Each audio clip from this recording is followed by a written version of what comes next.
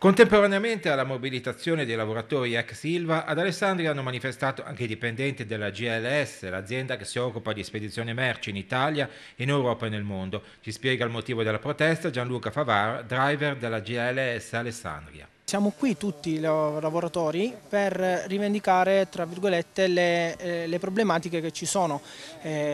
Timbratrice che non c'è, orari di straordinario non retribuiti, furgoni non tanti in sicurezza, mole di lavoro altissima, tra cui siamo obbligati ad uscire con consegne assurde e numeri assurdi, in cui non applicano neanche il contratto nazionale del lavoro. Alcuni dipendenti non hanno neanche preso lo stipendio, alcuni non hanno preso neanche lo stipendio del mese scorso e niente, siamo qua per poter chiamare la nostra ditta a un incontro pacifico nel poter metterci d'accordo nel meglio possibile. Chiediamo almeno l'applicazione del contratto FEDIT, il contratto nazionale del lavoro, che con il sindacato Sicobas di Torino c'è un contratto equo è normale per tutti.